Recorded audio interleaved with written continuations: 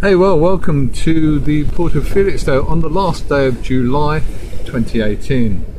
We're now coming into the third month of the Felixstowe disaster, I guess you'd say, from a lot of people's point of view, when Felixstowe installed their new engine software on the 10th of June. Tomorrow is August, and the pain seems to be going on in many ways. We get reports from all kinds of sources, as you probably realise. The port is constantly putting what we can only call really a fairly shiny and bright gloss on it, telling us that they're doing things and that things are improving.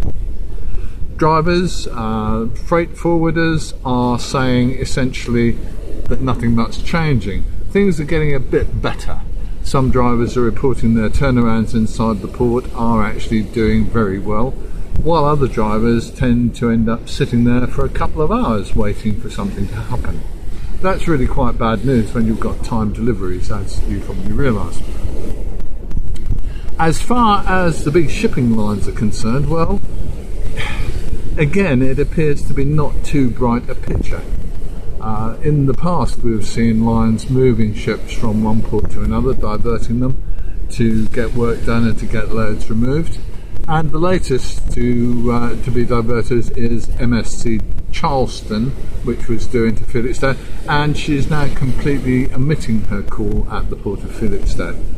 Goods that are consigned outbound, that's outbound containers, are being loaded on another ship, and inbound import containers are being delayed by about a week. They should arrive in Felixstowe instead of probably today or tomorrow. They should arrive in Felixstowe on the 8th of August. So that's going to be very handy for your just-in-time supplies.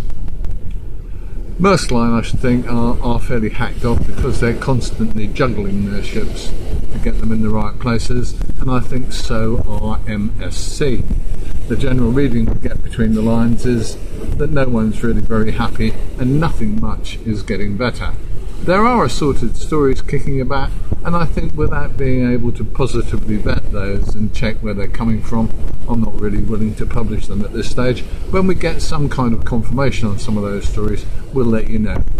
In the meantime, I'm Chris Gosling, this is Shipping TV, and I'll see you soon.